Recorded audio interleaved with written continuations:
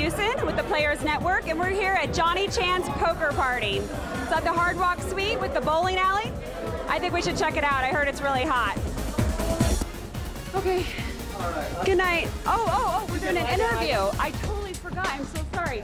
We're here with the one and all Johnny Chan. How are you? Let me tell you, this is very exciting. I mean, I never expect that many people show up. The place is packed. There's only 50% of the people here. They're all here for you? Absolutely. I mean, tomorrow I'm playing the big one, so it's going to be exciting. So are you able to party tonight, or do you have to get up early? I'm going to party tonight. Tomorrow, you know, they start at noon, so I can show up around 12:30. It's cool. And also, you know, LaunchChanPoker.com, so it's going to be exciting. So where are you from? Originally, I'm from Hong Kong. I grew up in Houston. Moved to Vegas in '78. I never looked back, and I love it. I love this city. I was born in '78.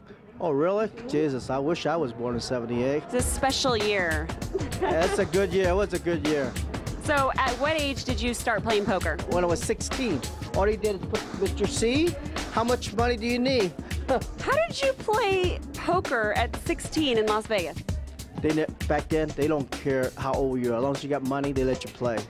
You married, family, girlfriend?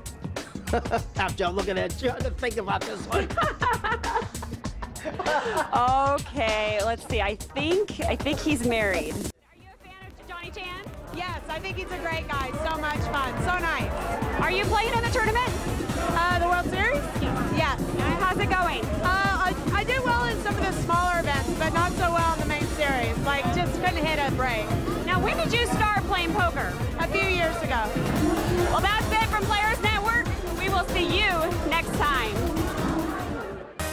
I'm here in the center of the action here at South Point, and as you can see, it just doesn't get any better than this. With table games like craps, baccarat, 21, roulette, pai gow, and three-card poker, anyone can get their game on here.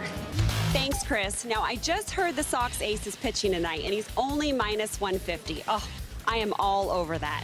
Now, for those of you who want to experience the fun of sports wagering but aren't sure what to do, don't worry about it. The friendly staff here at South Point will guide you through the process. $18 straight bet on 1146. See how easy that was? I'm here at Fever, the nightclub at South Point. 7 nights a week, you'll hear live music and popular DJs.